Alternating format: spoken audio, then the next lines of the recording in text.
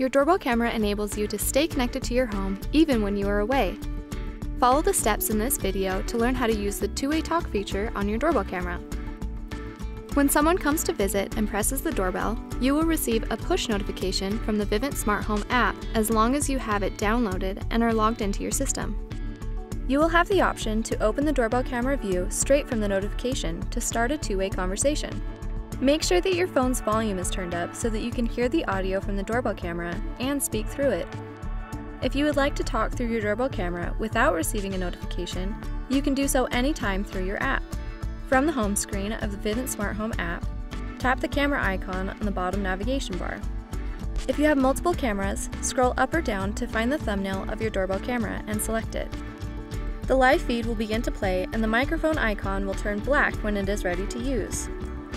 Press and hold the microphone icon to speak through your doorbell. Release the icon when you are done speaking. You can also use your SkyControl panel to talk to people at the front door. From the home screen of your Vivint SkyControl panel, tap the camera icon in the bottom navigation bar. Tap the thumbnail of your doorbell camera.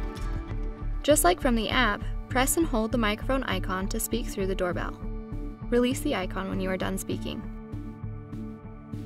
For more information, visit support.vivint.com.